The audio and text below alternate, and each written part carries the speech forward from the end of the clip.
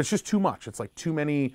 It's just like too many pictures of like your acai bowl, like too many pictures of your half marathon, too many pictures of your baby nephew, like too many videos, like too many articles that are like, what kind of bagel are you? Like what? Like 21 times Rihanna was at a beach, and it's just like it's too much. The noise is really hitting mass, and I just think real life is going to get hot.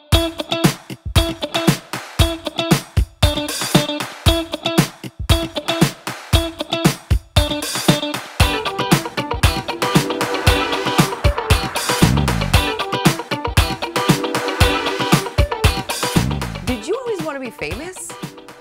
I don't know if I always wanted to be famous. Like I sang by the piano, but I was never really, I wasn't like, yeah. Like I didn't think I was gonna be famous, but I just wanted people to be like, what is happening? Like, why is this happening? You want to surprise people. Totally. You were a child actor.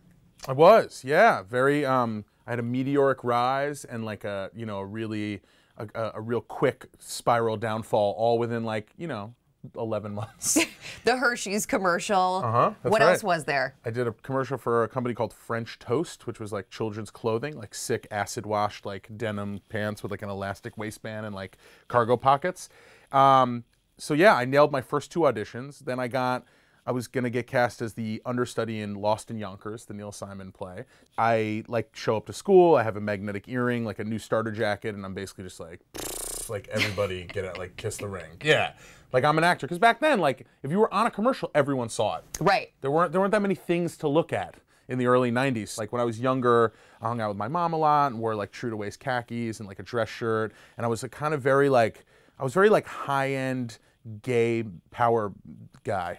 I was up until I was probably like 13. I was like super high. Like I think I got a manicure at like 11. That's fancy. Yeah, it was like speaking. So you grew up fancy. I was just not really. I was very personally high-end. No, I paid for this manicure myself. Okay, so then you go to become an entertainment reporter. My whole shtick was that I would interview basically like bad celebrities. Like I'd interview, they'd have a guy on the show who interviewed like Orlando Bloom, like about his shirt, and then I would interview like the Real Housewives of like Tempe, about like God knows what. So what was your favorite interview? Actually, I did The Situation from Jersey Shore. Yes. I did his first interview ever. Was he nervous? So nervous and so nice. He was like, how you doing? I'm Mike. He was like super nervous. He had like 10, he must have put 10 bottles of cologne. He dumped cologne in his eyes. He smelled insane, but he was so nice. And then I interviewed him again, like probably 18 months later on the same show. And he was like such a diva. The Fat Jew, the old Dakota Fanning, The Situation, Big Daddies, New York City. We're making magic. Go big or go home, right? When it came to creating the account, The Fat Jewish, how intent were you on that name right off the bat? No, I wasn't actually, because I was in the rap game and when I was initially doing the E! Channel stuff. I've always been Fat Jew, like that's always been my name. But then actually I got kicked off Instagram the first time because I didn't really understand the rules of Instagram. So I got kicked off and then I couldn't get the name back. So I came up with The Fat Jewish. Then I got kicked off on The Fat Jewish, but I protested outside the Facebook offices. You can watch it online. Hey, Instagram, I will not leave till my account is reactivated. What % of your life is orchestrated for the limelight? None. In fact, like I'm doing a really, really bad job of getting all the stuff that I'm doing. Like people that I work with or people that know what I'm up to are like the question I get the most from people who like see all the stuff that I do are like, why aren't you filming this? Like, I don't know, it's just a lot. It's just a lot and you don't need it. Like some stuff is just better. It's just better as lore. It's better if I do it and I just I just tell you about it. It doesn't need to be constant all the time. There was this, I guess you could call it a scandal about a year ago. Right. You were accused of plagiarism. Right. What do you think about all of that now in retrospect? People need to understand, first of all, it was basically just like a conversation that needed to be had on the internet. It was an ethos of the internet conversation. It's just there's like an older sect of people who just like came up one way, like without the internet, and there's a younger sect of people who came up with like the Creative Commons mindset of the internet. Like everything belongs to everyone. Like if you love a meme, like set it free. Like, you know what I mean? Give it out. I genuinely love the internet, like more than my own actual probably parents. And it was a conversation that needed to be had. Did I want to be directly in the middle of it by myself? Probably not. But it was a conversation that needed to be had because a lot of people were internally within the internet complaining about it.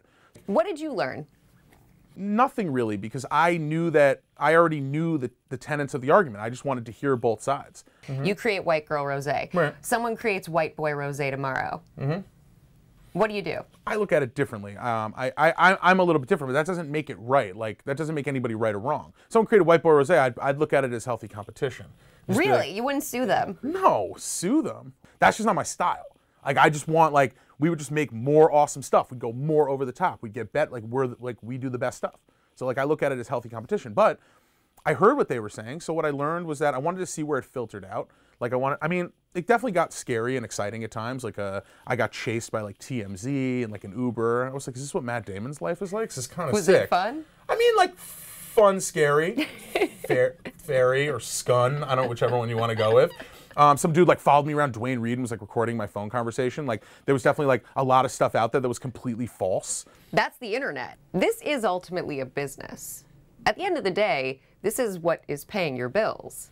Well, no, not social media, no. What is paying your bills? White girl rosé? No doubt. See, the thing about it is that, like, we're probably heading into like a period of, like, social media burnout, you know? Like, it's just like there's like URL, like, online, like, we're hitting just like critical mass. There's just too much. It's like too many pictures of, like, your acai bowl, like too many pictures of your half marathon, too many pictures of your baby nephew, like too many videos, like too many articles that are like, what kind of bagel are you? Like, what, like 21 times Rihanna was at a beach. And it's just like, it's too much. If the noise is really hitting mass. And I just think real life is going to get hot. So I'm moving completely the opposite way. I'm completely, like, basically rooted in real life. At this point, Instagram is just like, it's just for me to, like, be fun and have fun. Like, I know a lot of, so instead of creating more Instagram accounts and doubling down on the net, I'm going IRL. So I have Rosé. I have a music festival called IRL that, like, was going to be, you know, we just did the first one, like, nationwide. It's like a full music festival. Everything's free. It's like a giant rave. I wrote a book, which people were like, why are you writing a book? And I was like, well, because I don't know, because that's weird, because it's, like, different. I'm doing a cologne. Like, I was the first, like, plus size male model. Like, the Instagram model is, like, it's unsustainable. And for anyone who is doing it, like, I respect you. Like, if you want a brand to pay you and, like, hold up their product and get paid, and you're, like, 20 years old, like, living in your parents' basement, like, that's chill. You did that. Like, get money. No, I didn't do that. And you did sponsorships, though. Well, sponsored posts. Here's the thing why. I did sponsored posts, but only if I had full creative control and went completely over the top with everything. I would never do a branded sponsorship unless they let me do whatever, and it has to be ridiculous. We built White Girl Rosé from the ground up. Like, how involved are you in this product? Every single second. I, like, actually know things about wine. In 30 seconds, how is White Girl Rosé created? It's, like, actually made by, like, a beautiful Italian man who has, like, an open shirt with, like, tufted chest hair in coastal California, who's on some, like, gnocchi spaghetti, like, macazzini. Like, really. What does he do with the grapes? Here's the thing. I only knew, like, so my partners, who are the guys who write White Girl Problems. Have you ever seen that? Sure. So White Girl Problems, it's two brothers, and we always wanted to create a product to, like, leverage our social platforms. We were like, we were talking about doing diet water. We were talking about doing vodka, but that's, like, a busy space.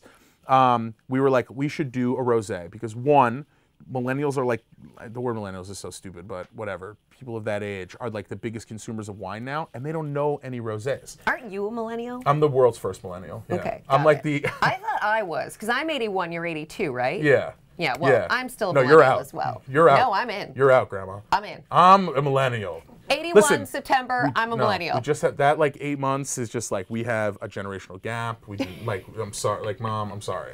Like, when we first started it, because we were like, let's do a rosé. Like, there's the fact that, one, millennials drink the most rosé and they don't know the names. They walk in with, like, $15 and are like, they're like, give me something I can, like, pour in the pool and that'll, like, make me drunk. They don't care. They really don't care. They're not, like, they're not swirling. They don't care about notes and, like, leathery undertones and, like, oaky finishes. They just want something that tastes good cold. Number two is that there was, like, the Hamptons rosé shortage 2 years ago. So the Post was running articles being like, shortage in the Hamptons, like, people running through the streets, like, hoarding bottles into silos. Like, so I figured, you know, I don't want to live in that kind of world, you know?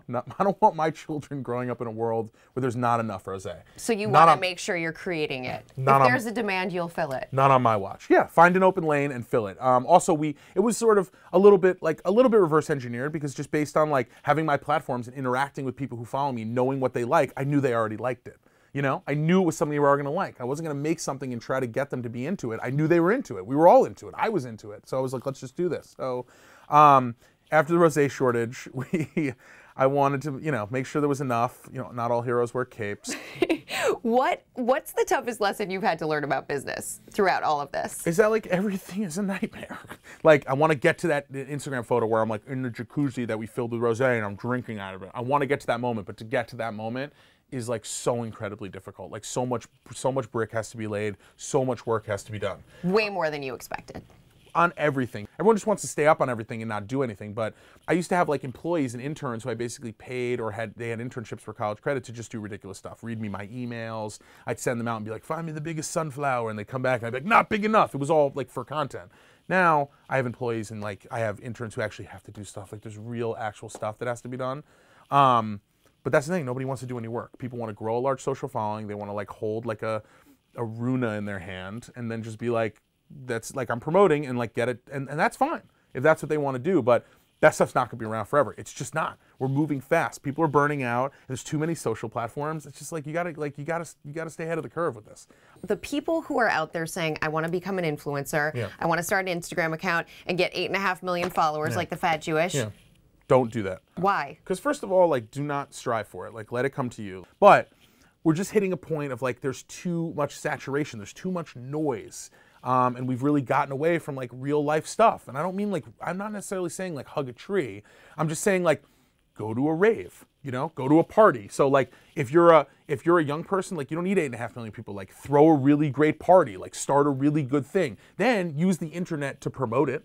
You know what I'm saying? You don't have to build the following so that then you can tell people about stuff.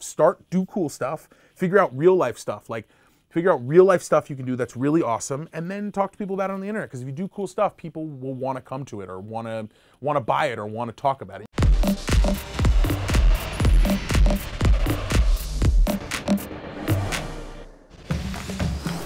Can you freestyle a little here? I would literally do anything for you, except for freestyle. I'll let that slide for now. Like if you were like get a tattoo of like Rebecca Jarvis on a horse, like now live, I would get that. You'd prefer that to freestyling? No, I would actually do that. Can we do that? I mean, you have to set up another interview, but yeah, we can do it we'll do another interview, and I don't want to be on a horse. What do you want to be? It's got to be something business themed for real biz. Why can't you just be on a horse, like looking at a chart that's like going up? You know what I'm saying? We can incorporate the whole. It can be business. As long as you came up with it, you don't have a business horse. You can have a business horse. A unicorn. There are a lot of unicorns in Silicon Valley. Like the TV show or the actual place? Well, both. Okay. What's your biggest talent that that you haven't disclosed, you haven't talked to people about? Before I got into anything entertainment related, I actually was in my second year of dental school. Really? No.